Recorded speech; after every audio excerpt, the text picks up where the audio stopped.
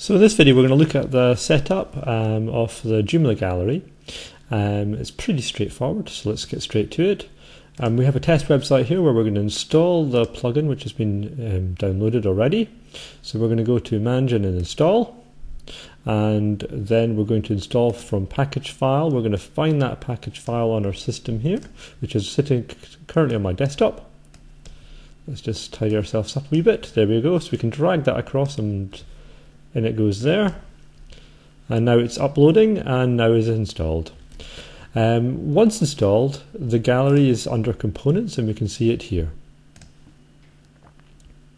Let's immediately get going by adding some photos in.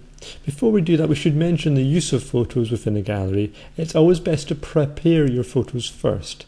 I've already uploaded them to the Joomla website in different folder structure, and before doing that I sized images to 1000 pixels wide, and I also reduced the quality of the images. You don't want to upload directly from the camera, otherwise you're going to be working with very big files which will slow down your website. Okay, so let's create our first gallery by clicking New, and we're going to call it Sky, and save.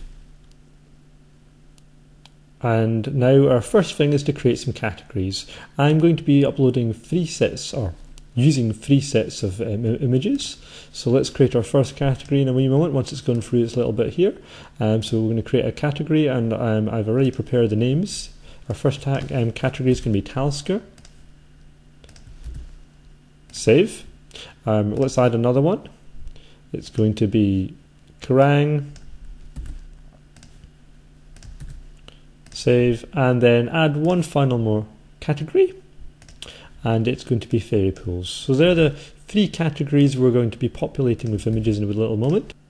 Once we've created our folder categories, then we can actually import the images into our gallery. So we can use the icon down here where we have two options, either to upload from the computer or import from a folder within Joomla. So that's what I'm going to do for now. So I'm going to click on that where we have our folder structure within Joomla, and I'm going to be working with the Talisker images first. So we're going to select them all here and click our button here to insert selected items, which will then take those images and import them to our Talisker category within our gallery here. I'm now going to go and continue this for Kerrang. We'll do exactly the same process. From folder, find the correct folder, select all the images, and then import. Moving on to fairy pools. Same process.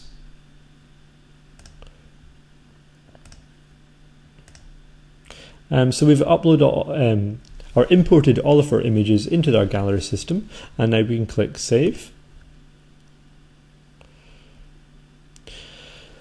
And now we have created our first gallery. There's obviously many settings that we can go in and play with, but for now though, let's publish this somewhere on the website so we can see how it currently looks. So let's save and close out of this. We can see we've got our gallery which is published called Sky, and that's the one we're going to now import to or inject into one of our Joomla articles. Let's go to the front of the website where we're going to log in.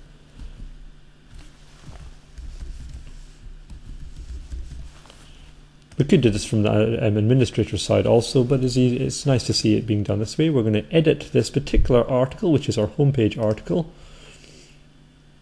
Once we've got our WYSIWYG editor, we should see the button at the bottom here called Gallery, and that's the bit we're going to use. We're going to click on that, where we can see the gallery that we've just created called Sky. We're going to click on that.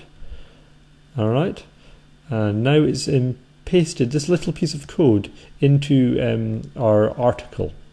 Now, wherever this code is will be where the gallery is within our article, and I think I'd prefer to have that at the bottom. So what I'm going to do is I'm going to cut, and I'm going to paste that at the bottom. There it is there, and now click Save. Alright, and log out. And we can see we've just pasted in the code that allowed us to inject our gallery into our article, and here they are.